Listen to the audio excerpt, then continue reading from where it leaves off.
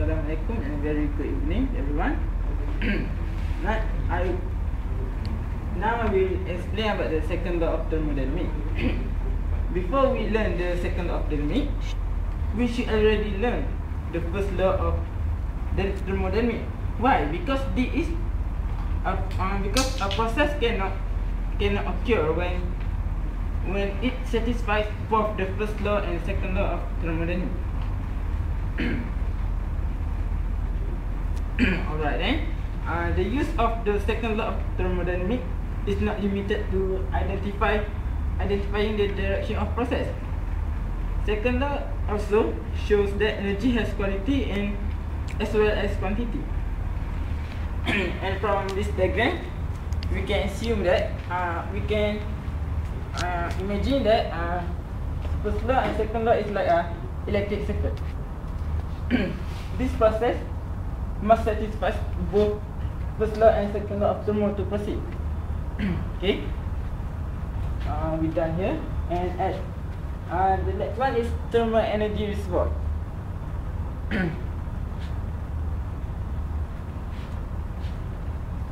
Thermal energy reservoir is a hypothetical body with a relatively large thermal energy capacity, mass times specific heat.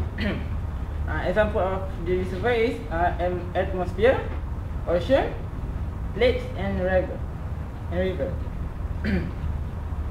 is two types of thermal energy reservoir. There is thermal energy source that is give out heat, and thermal energy sink that is absorb heat. Sorry, here.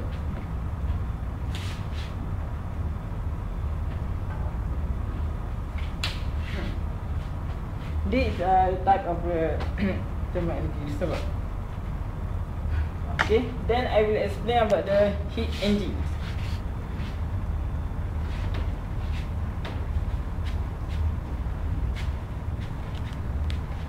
Heat engine is a device that can convert heat to work.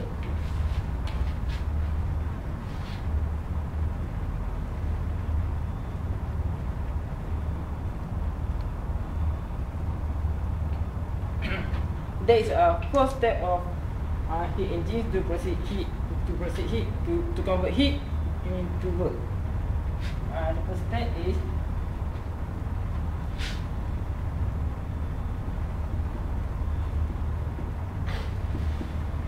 heat from a high temperature medium.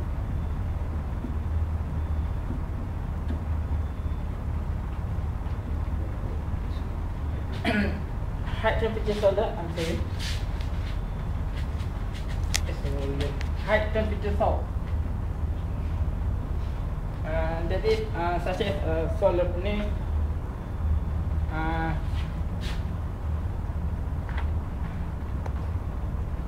solar energy and oil furnace. Second step is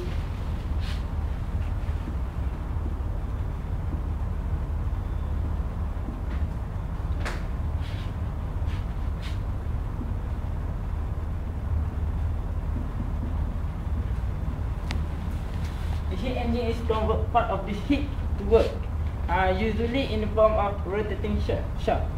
Okay. The third one is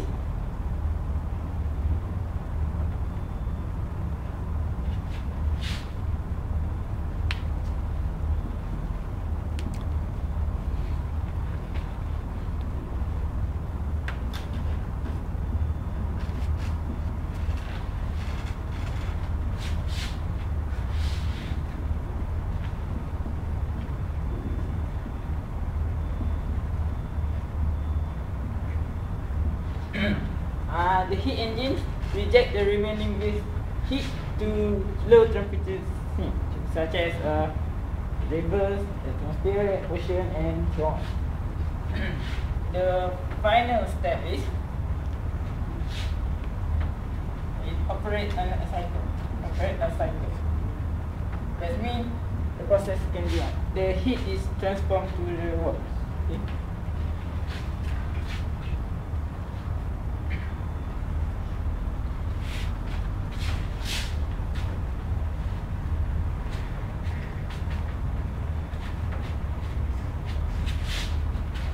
Okay, under the heat engines, there is a steam power plant.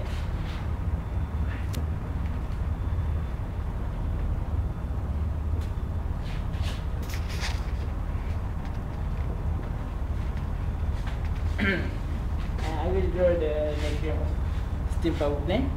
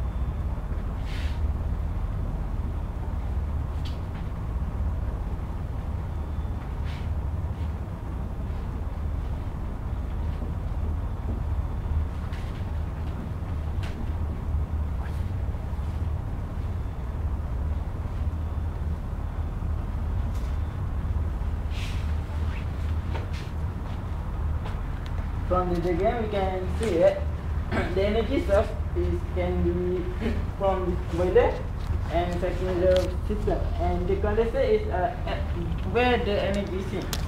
The energy source is such as like I said before, solar energy, and the energy sink is such as river, atmosphere, and sea. And for the pump and turbine, pump is the where is the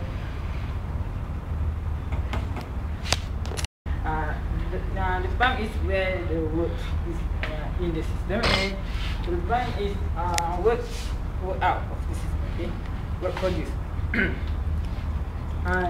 The formula for this system is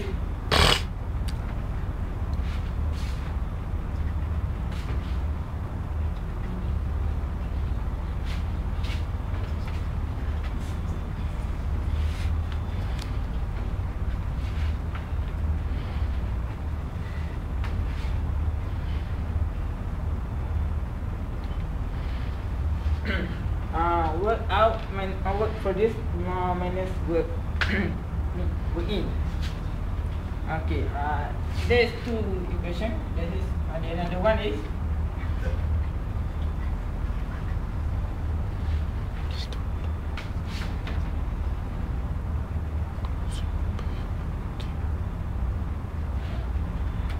the work net out is Q in minus Q out. The same.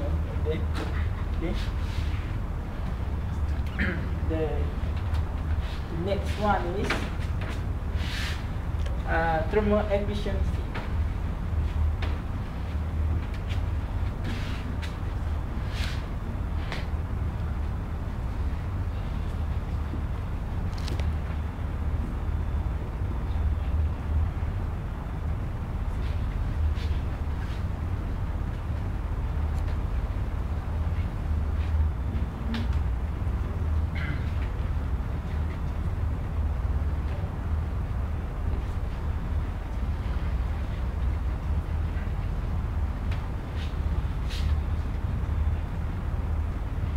Thermal efficiency is the fraction of heat input that is converted to net work output.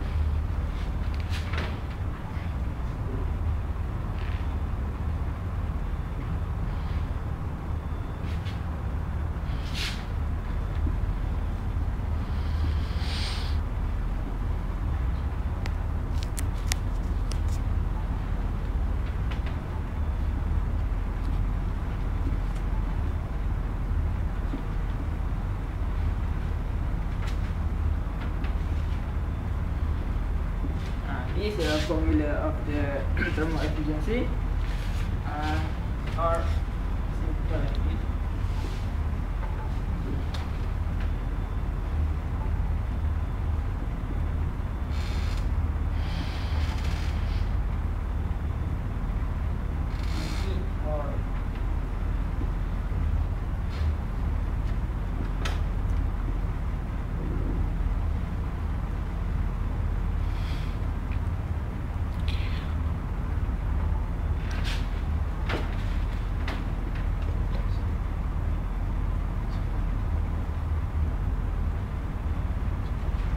the formula of the thermal efficiency.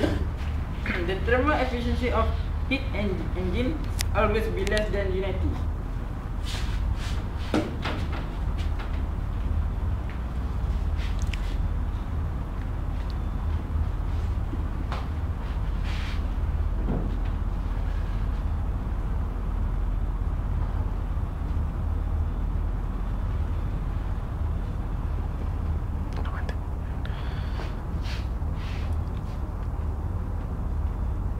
QL and QIN is always bigger than 0, okay?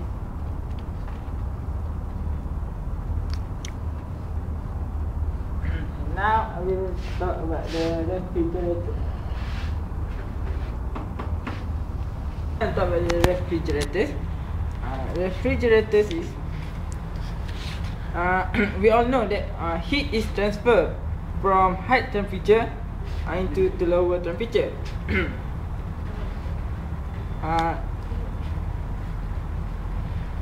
And this diagram is show about the system in the refrigerator. Condenser is the surrounding medium such as kitchen air, and evaporator is the refrigerated space, and this expressive valve and compressor. Okay. In this refrigerator, to calculate the refrigerator coefficient of performance, or COP, there is a formula. COP out equal to QL over W net in, or we can another equation 1 over QH over QL minus 1. Now I will explain about the heat pump. Heat pump is another device that transfer heat from low temperature medium to high temperature medium. As we know, refrigerators and heat pumps operate on same cycle, but different in their objective. The objective of the refrigerator is to maintain the refrigerated space at low temperature by removing heat from the refrigerator, and for the heat pumps is maintain heated space at high temperature. The objective of heat pumps can be accomplished by absorbing heat from low temperature source, just like well water and cool outside air in winter season. Okay? Now I will draw the diagram of the heat pump.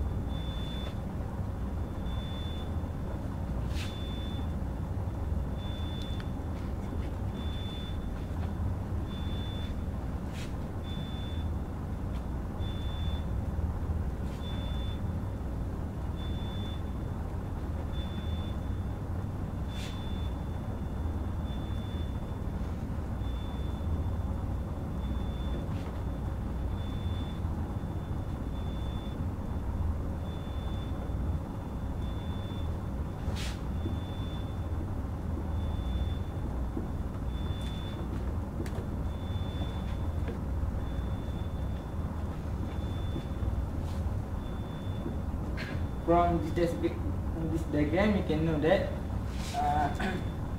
the cool outdoor at 4 degrees Celsius will come into the warm indoors at 20 degrees Celsius. This is for the cool outdoors. 4 degrees Celsius is QL. We refer it as a QL, and for the warm indoors, we refer it at a QH. This is a heat pump diagram. Okay.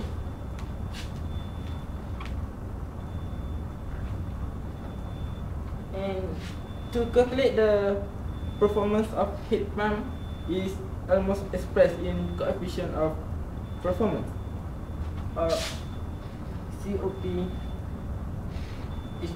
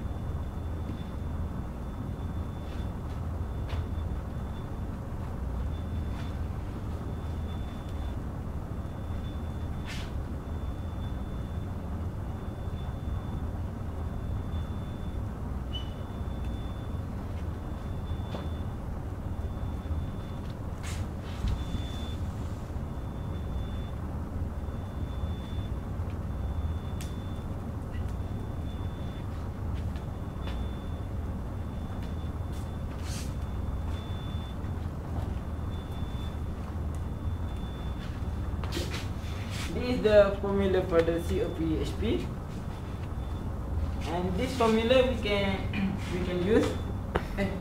This relation implies can be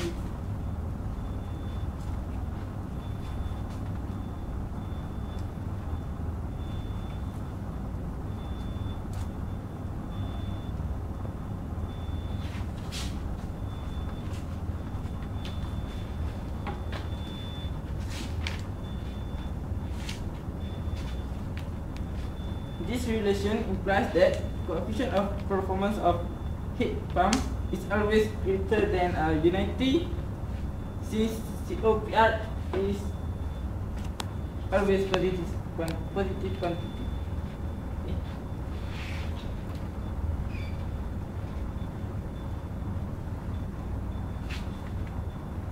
Now we'll show the example of heat pump.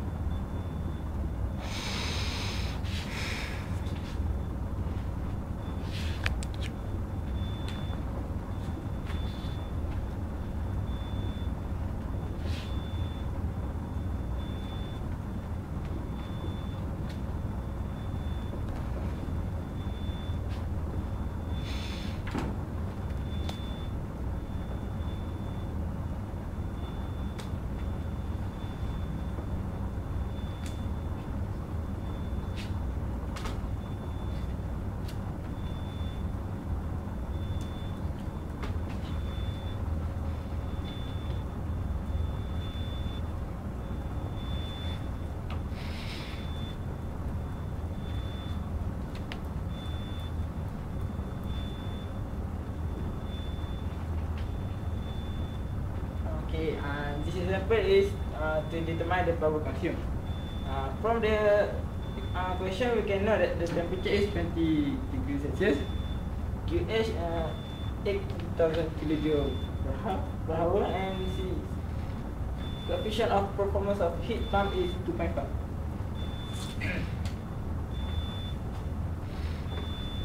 To calculate the power consumed, we can use this formula.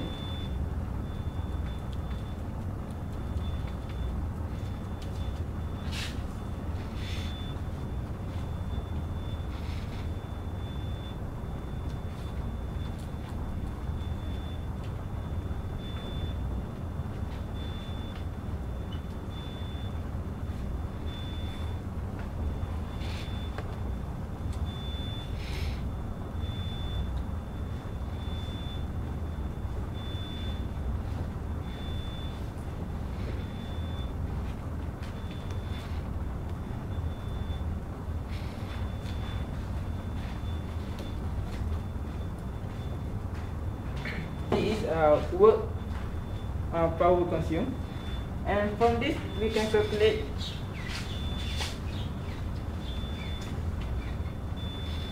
the heat loss to the surrounding. Okay.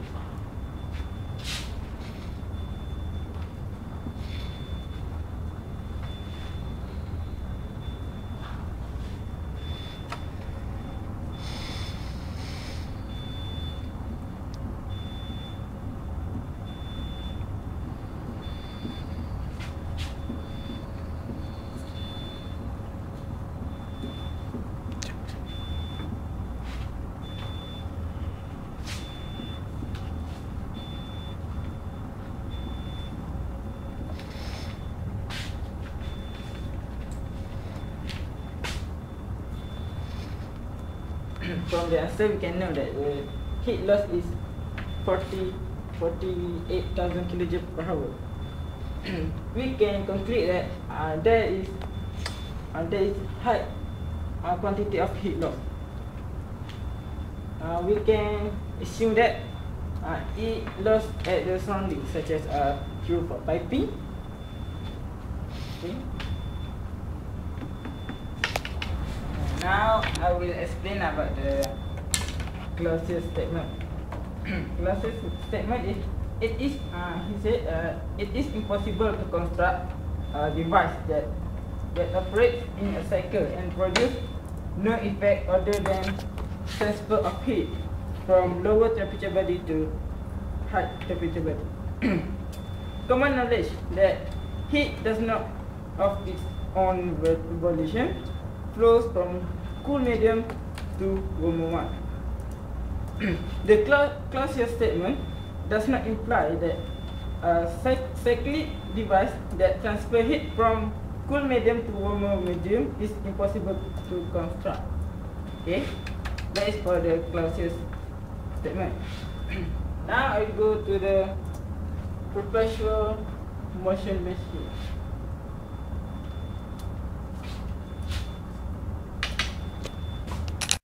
Perpetual motion machine.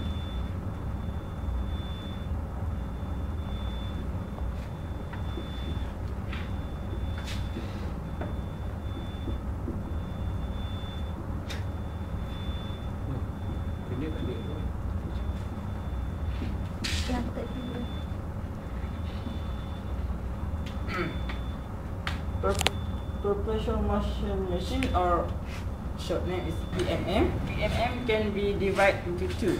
That is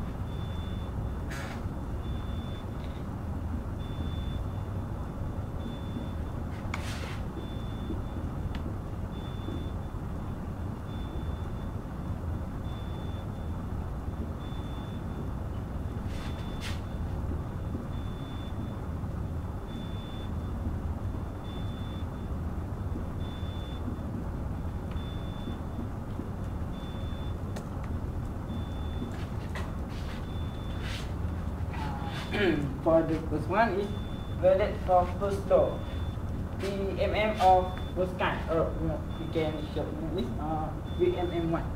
And for the another one is valid second law, PMM of second kind, PMM2. Okay. And after perpetual motion machine, we go on to the reversible and irreversible process.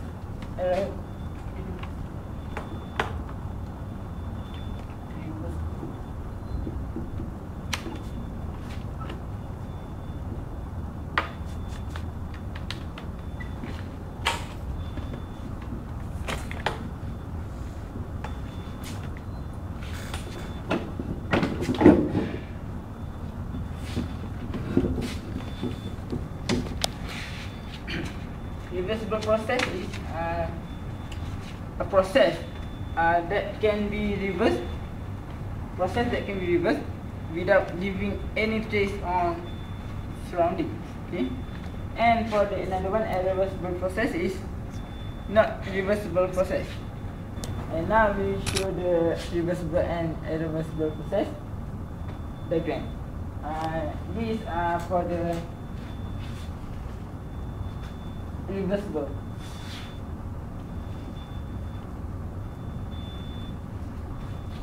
There is two diagrams. There is expansion and compression process. We can see that from the diagram, the water on the expansion is become deep, and when for the compression, the height of water is increased. For the irreversible process, we can see the difference between two diagrams. For the expansion and compression, we can irreversible process also has another name, that is fast process, and for the reversible process, it's a slow process. Okay, done with the reversible and irreversible process.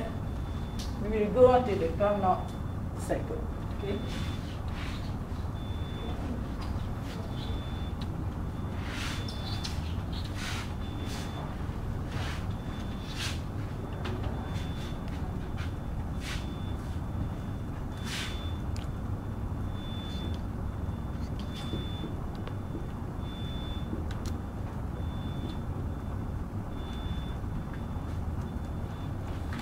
Carnot cycle is a reversible cycle composed of 4 reversible processes, 2 isothermal and 2 adiabatic.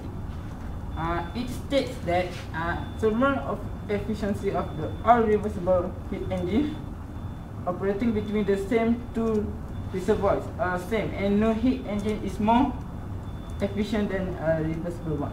Okay, the process for Carnot cycle is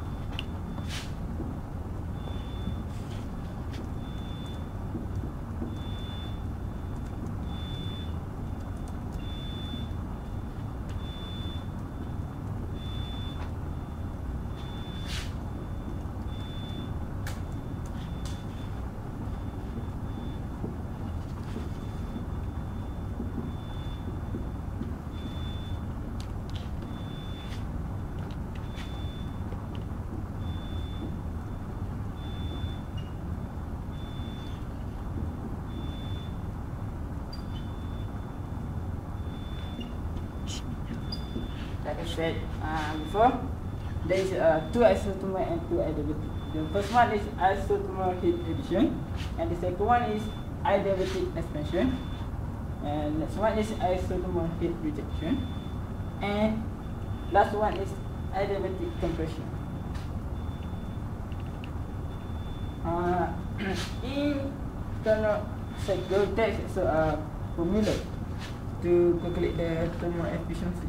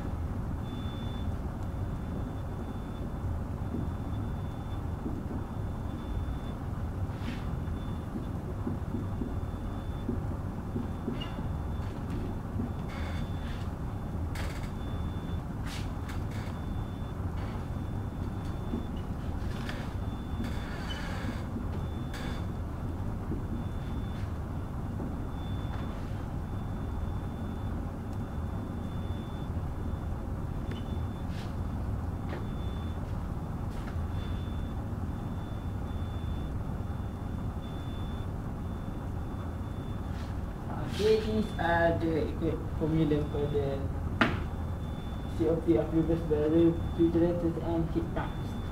And maybe this is the last one of my lesson because I didn't have enough time. Like my lecturer said, if you want to know better in thermodynamics, you have to find yourself. Okay, thank you. I'm from Clapton.